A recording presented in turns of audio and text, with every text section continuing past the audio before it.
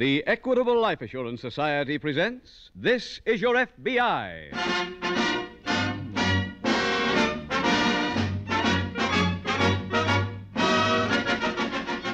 This is Your FBI, the official broadcast from the files of the Federal Bureau of Investigation.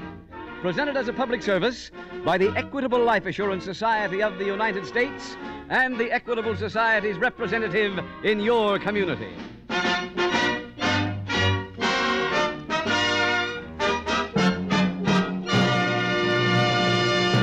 Are you covered by Social Security?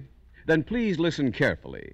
Public opinion polls by the Equitable Life Assurance Society show that millions of Americans know little or nothing about their Social Security. Yes, according to these Equitable Society surveys, you may be failing to safeguard rights worth thousands of dollars to you and your family. Therefore, as a public service, the Equitable Life Assurance Society will devote this program's entire middle commercial, due in just 14 minutes, to information on Social Security. Information that may mean money in your pocket.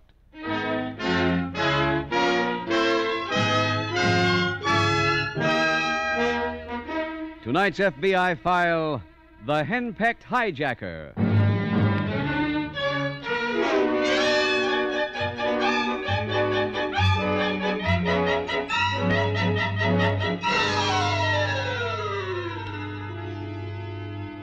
There are many people throughout the nation who hear the statistics of the current crime wave, statistics like the one which tells that there is a major crime committed in this country every 20 seconds, who shake their heads and give as their opinion the theory that nothing is being done to stop the criminal.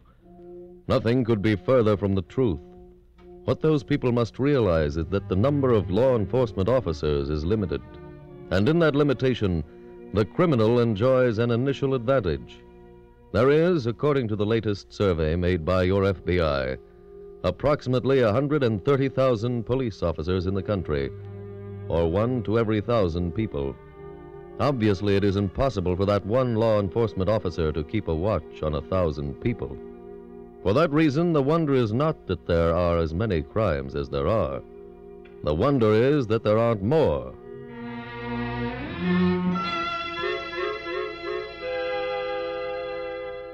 Tonight's file opens in a small furnished apartment in the midtown section of an eastern city. It is early evening, and Marge and Jean Wheeler have just finished dinner. Where are you going? I got my cigarettes. You might help me with the dishes, you know. Leave them till later. Then you'll be too tired to help me. Want a cigarette? No, thanks. What's the matter with you tonight? Every time I've said anything, you've yapped at me. I had lunch with Ann and Ruthie today. Oh, you got loaded. I only had 2 drinks. Well, get with it. What's eating you? Ruthie was wearing a new mink coat today. Uh-huh. Ann had a diamond bracelet that must have cost Harry $5,000. Well, so what? Why should that make you sore? Because I felt like a poor relation. I don't get it. They sat there, and they boasted about how great their husbands are doing. How do you think I felt? Well, I don't think I'm doing so bad. I'm making close to $10,000 a year now, and it's steady. $10,000 a year. Harry makes that in one night. Well, let him make it his way. I'll make it in mine. Haven't you got any ambition? Well, sure. You and Harry and George all started out together. You're as good as they are. I want to see you do as good as them. Honey, Harry sticks up a bank maybe twice a year, and he lives on that the rest of the time. I couldn't do that. Why not? Because I don't like guns. If I walked into a bank with a gun and stood in front of all those people, I'd feel foolish. All right. Do what George does. George is a hijacker. You need a gun for that, too. I just want to go along my own easy way with little stock market swindles and let everybody else live their own lives. Sure. Sure, let everybody live their own lives. What about mine? Doing my own cleaning, my own cooking, making my own clothes. I'm sick of it. You better make dough. Big dough. And make it fast. But I No can't... buts about it. There's only one way to do it, and that's with a gun. You got one, use it. Marge, I love you, and I'd do anything to make you happy, but I can't use that gun on a job. That's final. Look, if you don't go out and steal something big inside of the next month, I'm leaving you. And that's final, too.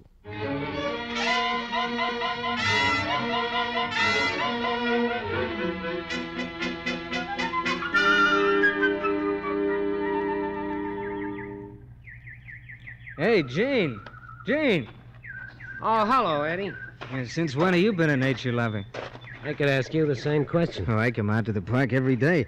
I come to feed the pigeons. You ever do it? No. They're just like people. Some of them are stupid and some of them are smart. You see that black one down there? Uh-huh. He's a real larceny bum. Watch what happens when I throw this handful of peanuts. He'll wind up with the biggest ones. You see that, Gene? What a beautiful thief. Yeah, What's the matter with you, kid? You're kind of down. I am. What's wrong? It's Marge. Your wife? Yeah, she's beefing. Says I gotta hit a jackpot. Oh, what's wrong with the touch you got? It's not big enough for her. She wants me to use a gun. Well, why don't you? I can't, Eddie. I just can't, that's all. Stop worrying. She'll forget it by tomorrow. No, she's serious. She's gonna leave me if I don't do something. Well, if she wants to go that bad, let her go. I don't want her to go. Well, maybe there's a way out. That's what I've been trying to think of. I've been digging over every dodge I ever heard about. Gene, I got it. What? Listen, you got any money stashed away? Yeah? I mean that Marge don't know about. Oh, yeah, about 1,500. Well, that's perfect. Why? You know the Dawson Finance Company? You mean the place at Broadway and 38th? Yeah, that's it. I'm going to stick it up tonight. What's that got to do with me? Well, I've worked joints like this before. I usually score for about a G, 1,500. So what? So you go home tonight after midnight with 1,500. Give it to Marge and tell her you done the job. Oh, she won't believe me. Oh, tell her to look in the papers tomorrow morning. The story will be there. She's got to go for it. Well, she might. Believe me, it's a cinch. I hate to go for the 1,500. It'll be worth it. Yeah, if it works. It'll work. Hey, look, hand me those peanuts, will you? Pigeons are getting hungry.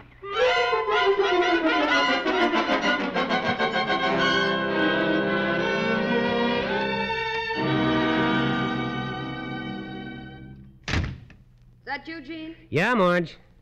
Well, where have you been? It's after 1 o'clock. You said you... Oh, now, take it easy, honey. I got a surprise for you. What? What does that look like? A gun. What does this look like? Gene, where did you get all that dough? I pulled the stick up. What? Now, you asked me to use a gun, so I did. I can't believe it. How much did you get? Little over 1,500. Where'd you do the job? Dawson Finance Company, Broadway and 38th. You did it all by yourself? Of course. Well, I must say, this is a surprise. I didn't think you'd ever do it, Gene. I'm proud of you, honey. Well, show it, will you? What do you mean? I'm tired. I had a tough night. Yeah, I know. Where are the evening papers? Right here, honey. Well, let's have them, will you? Sure. And I'm hungry, Marge. I'd like a sandwich and a bottle of beer. Sure. I'll fix something right away. Anything else, dear? A little quiet. I want to read my papers.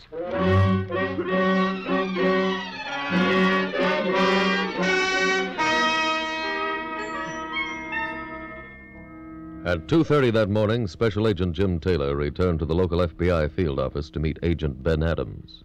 Hi, Ben. Oh, hi, Jim. Sorry I had to wake you. No, that's all right. Boss wanted to get started on this case right away before it got cold. Well, what's it about, Jim? Hold up. The Dawson Finance Company. It's a loan outfit up on Broadway and 38th Street. It was held up about 11:30 tonight. How'd we get in on a holdup?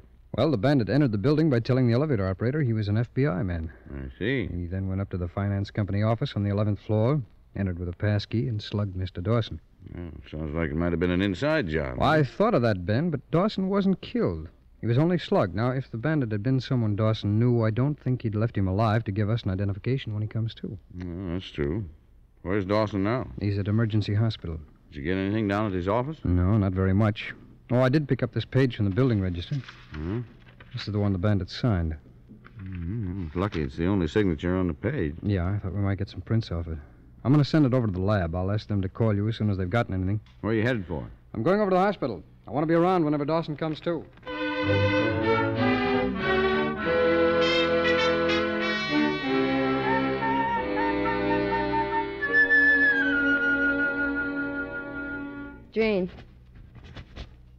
Gene, wake up. Oh, Come on, get up. go away. Let me sleep. I'm tired. Get up. What do you want? Look at this. What? The morning paper. There's a big story about the stick-up on the front page. There is? What do they say? Where's the rest of it? The rest of what? The rest of the money from the stick-up. What are you talking about? The paper says the job was good for $22,000. What? You heard me. They had the same story on the radio this morning. Oh, Where's the rest of the dough? I haven't got it. Quit stalling. I'm not stalling, You got Marge. $22,000 on the job. You gave me $1,500. That makes you $20,500 shy. Now, where is it? Marge, I got a confession to make. Well, I didn't do the job. what? Eddie Perkins did it. Wait a minute. What do you take me Now, for? I swear to you, Eddie did the job. He told me about it in advance so I could make you think I did it. You're lying. Marge, I just did it to make you happy. There's only one way you can make me happy. Get me the rest of that $22,000. Yeah, but If you don't, I'm walking out of here, and I'm not coming back.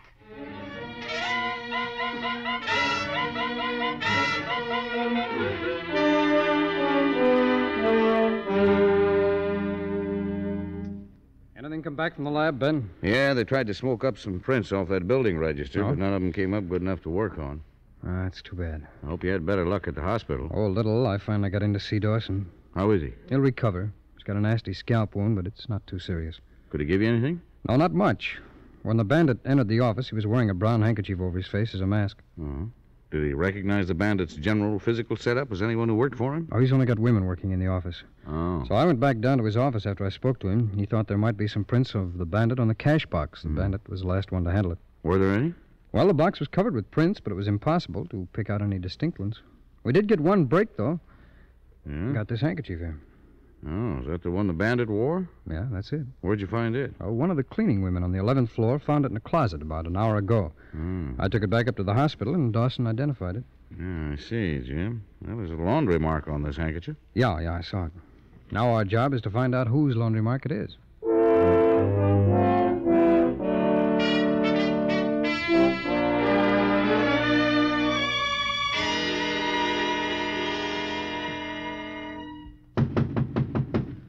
Who's there? It's me, Gene Wheeler. Yeah, okay, Gene. Hello, Eddie. Hi, Gene. Come on in. What are you doing up this early? Oh, I got another rhubarb going with Marge. Well, what are you waking me up for? Because it's all your fault. My fault? Yeah. How did I get into this thing? It's that job you did. The one last night? Yeah. I went home and told Marge I did it, and I gave her the $1,500 like you said. Then this morning she sees the papers, and she wants the rest of the 22 G's. Oh. Well, I'm sorry, Gene. I didn't know I was going to get that much. Well, that don't help me any. Marge thinks I got the dough, and I'm holding out on her. Look, Gene, I'll tell her the real story and square the rap for you. That won't work, Eddie. Why not? I already tried it. You told her I did the job? That's right. She didn't believe me. Well, Oh, you got me in an awful jam, Eddie. I was only trying to help you. This could break up my marriage. Well, what do you want me to do? Give me the 22,000. What? I want the 22 G's. Are you out of your mind? Eddie, I got to give that money to Marge. Look, get out of here, will you? It's the only way I can square myself. Will you blow? I can't, Eddie. I can't leave here without the money. Now, come on, give it to me. Over my dead body. Okay. I'm sorry, Eddie.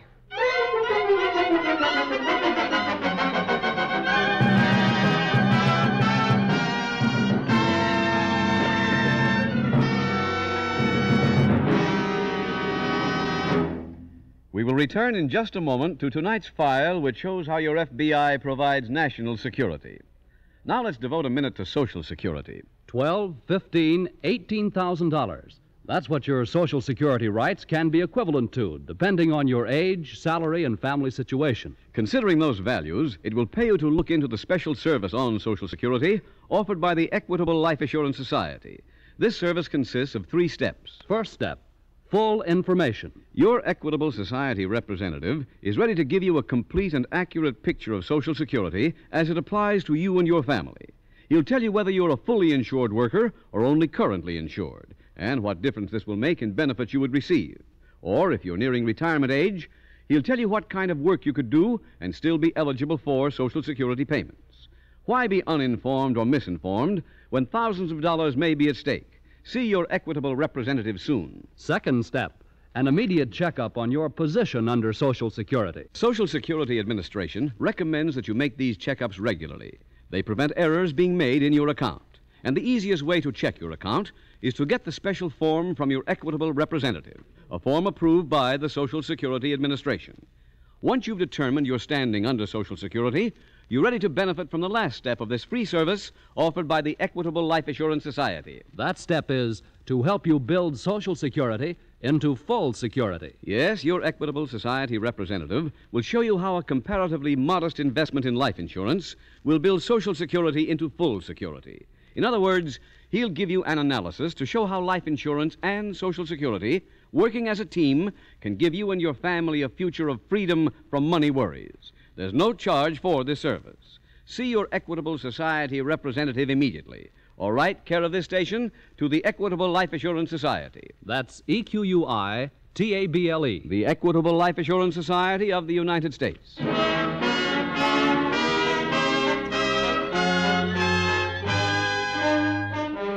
And now back to the FBI file, The Henpecked Hijacker.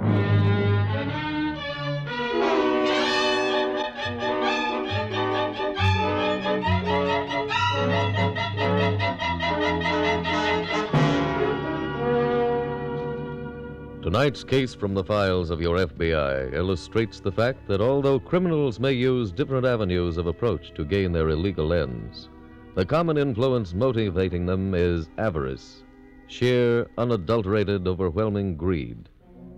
It is that greed which makes every criminal a parasite of our society. And in this case, as in biology, it is possible for the parasites to prove fatal unless we do something and do it quickly to prevent the number of criminals from multiplying as rapidly as they have been. We give our law enforcement agencies no chance to stop the crime wave. Those agencies have certain restrictions as to the number of men they employ, and it has been shown that a city can be so deluged with criminals that the law has no chance of being enforced, that the criminals become a law unto themselves. What is true of a city can be true of a state or of a nation, and for that reason the time for action is now. Action on your part to help fight the never-ending war against crime.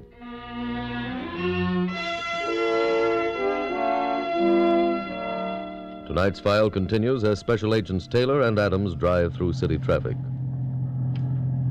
Slow down, Jim. There's our laundry. I see it. Hey, Ben, we're really lucky. We've even got a place to park. Yeah.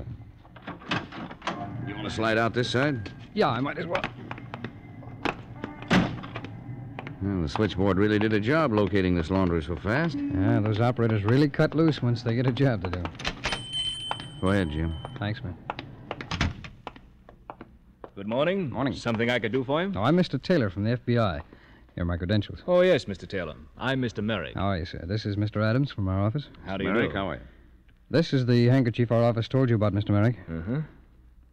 Oh, yes, this is our laundry mark.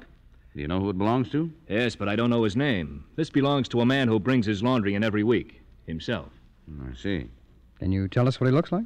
Yes, he's about 35, 6 foot tall, about 200 pounds. He's got black hair, and he's got a blue star tattooed on the back of his left hand. Well, that's a pretty complete description, Mr. Merrick. Mr. Adams, all my life I've been reading stories in the papers about the police. They come to a laundry to find out whose laundry mark it is, and always it's the same thing. They never get a good description. That's right. I made up my mind a long time ago that I would study my customers, and if the police ever asked the Merrick Laundry for a description, the Merrick Laundry would be ready. Well, I wish there were more people as conscientious as that, Mr. Merrick.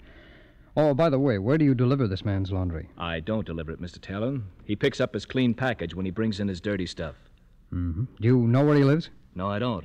All I know is that he lives in a hotel around here. Well, how do you know that, Mr. Merrick? Because the first time he brought in his laundry, he told me that his hotel did his shirts once, and they ruined 3 brand new ones. Well, he sounds like a very careful dresser. Oh, he is. Has he got any laundry with you now? Yes, he's got a package ready to be picked up. Fine. May we see it, please? Well, certainly. It's right here under the counter. Yeah. Wait till I pick out the right box. Ah, yes, here it is. Here you are, gentlemen. Yes, he is a careful dresser, Ben. Mm-hmm. Every one of these shirts comes from Merchant and Thompson up on 50th Street. Yes, they're very expensive shirts, Mr. Taylor. Ben, you've got the notes on that description that Mr. Merrick gave us, haven't you? Yes, Jim. Well, look, why don't you run back to the office, see if you can find anybody in our files answering that description, huh? Okay, Jim. While you're doing that, I'll go by Merchant and Thompson and see if they can tell me who they made these shirts for.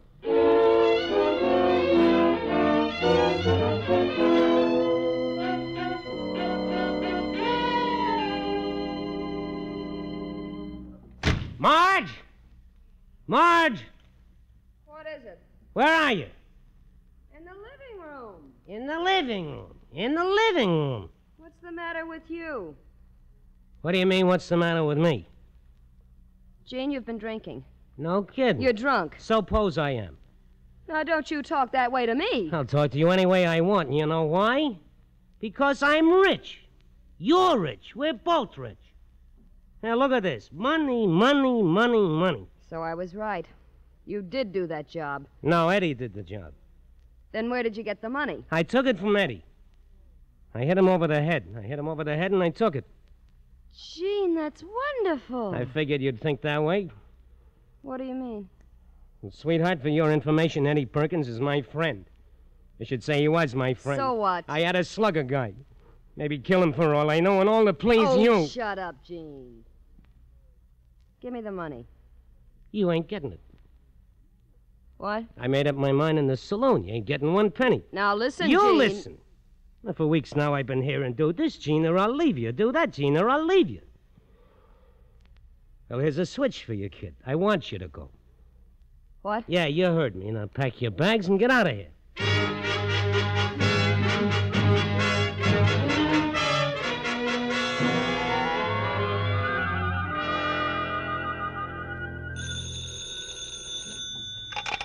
Special Agent Adams. Hello, Ben. Oh, hiya, Jim. Where are you? I'm over at the shirt maker's. The shirts were made for a thief named Eddie Perkins. Oh, I don't think I know him. He's got a long record. Was a hold-up man? Yeah, his last couple of arrests have been for armed robbery. Oh, did you get anything? No, Jim, not yet. The file room's still working on the description. I see. Have you got an address on Eddie Perkins at the store, Jim? Well, they're getting it for me now.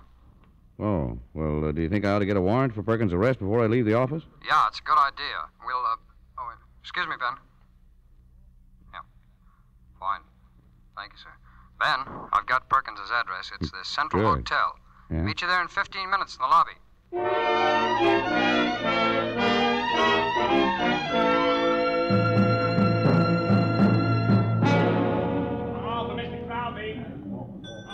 Ben, I got here sooner than I expected, so I went on upstairs. Did you find Perkins? No, he wasn't in, but I got enough evidence to prove that he did the job. Yeah, what'd you find? Well, there were a half a dozen money bags from the Dawson Finance Company strewn all over the room. That's enough.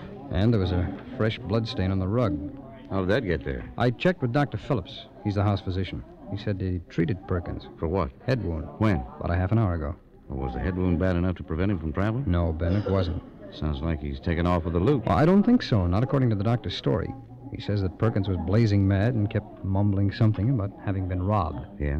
Well, where did he go from the doctor's office? I don't know. But there's a doorman here at the hotel. The clerk has sent for him. Did the doctor have anything else, Jim? Well, he told me that he'd treated Perkins before and that he remembered that blue star that Mr. Merrick told us about that's tattooed on the back of his left hand. Yeah? Well, did the doctor know what Perkins' business was? No, he was quite surprised when I told him. Fella? Yes, that's right. I'm the doorman. Oh, yes. Tell me, did you see Mr. Perkins leave about a half hour ago? Yes, sir. I got him a cab. Would you have any idea where he was going? Well, I only heard him tell the hacky he wanted to go to Midtown Village. That's a pretty big development, Jim. Yes, I know. There are 18 apartment houses there, and I think there are 60 apartments in every building. Yeah, but I think we can find Perkins if he's still there. Can I be of any more help to you, gentlemen? Yes, would you get us a cab, please? Ben, we're going to Midtown Village ourselves.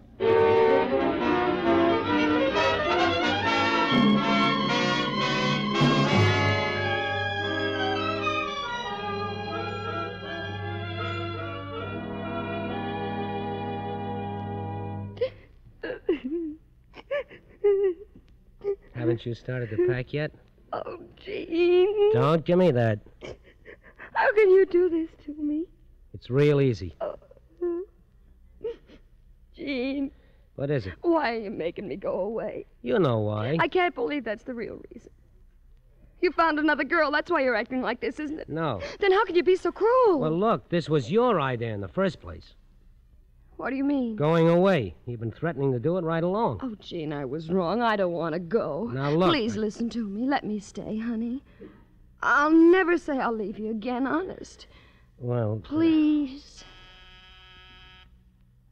Who's that? probably the cab I called for you. Tell him to go away, honey. Please. Well, okay.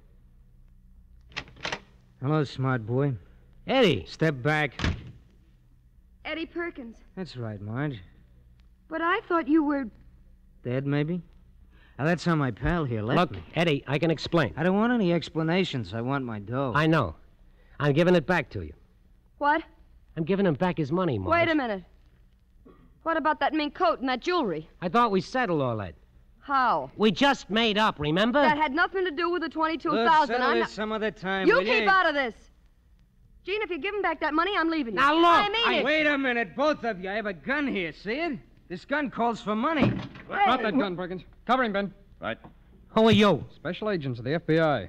Well, thank heavens. You got here just in time to save us from being robbed of $22,000. Really? Where is it? Show it to him, Gene. You hear me? Okay. Here's some of it. Thank you. Ben, Yeah, Jim. check the serial numbers on these bills with the ones that Dawson gave us, will you? Right. What does that mean? I think it should tell us who was really robbed of the 22,000.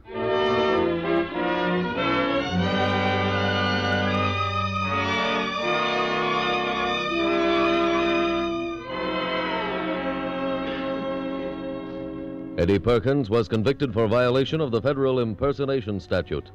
He was then turned over to local authorities for prosecution for robbery. Gene and Marge Wheeler were also turned over to local authorities for obtaining under false pretense and robbery.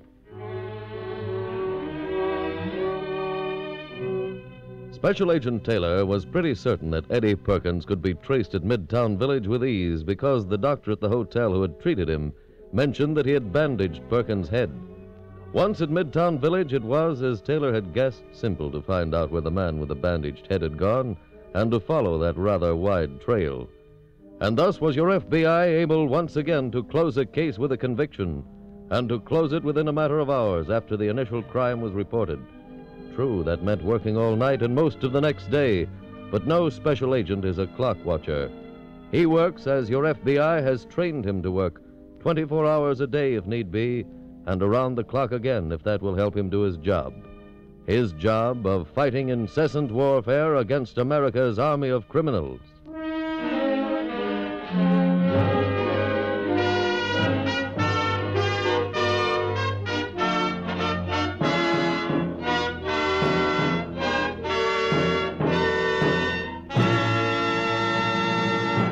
In just a moment, we will tell you about next week's exciting case from the files of your FBI.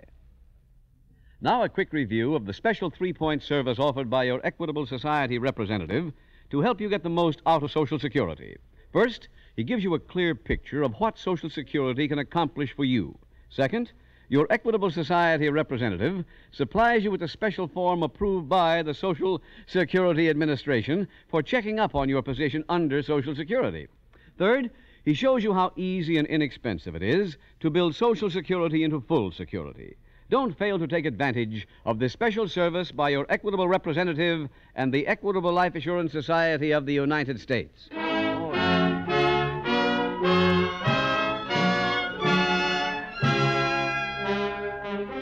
Next week, we will dramatize another case from the files of the Federal Bureau of Investigation.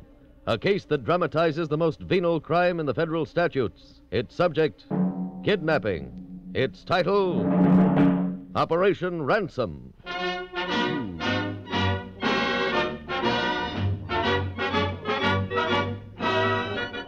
The incidents used in tonight's Equitable Life Assurance Society's broadcast are adapted from the files of the Federal Bureau of Investigation. However, all names used are fictitious, and any similarity thereof to the names of persons living or dead is accidental. Tonight, the music was composed and conducted by Frederick Steiner. The author was Jerry Lewis. Your narrator was William Woodson, and Special Agent Taylor was played by Stacey Harris. This Is Your FBI is a Jerry Devine production. This is Larry Keating speaking for the Equitable Life Assurance Society of the United States and the Equitable Society's representative in your community, and inviting you to tune in again next week at this same time when the Equitable Life Assurance Society will bring you another thrilling story from the files of the Federal Bureau of Investigation. Operation Ransom on This Is Your FBI.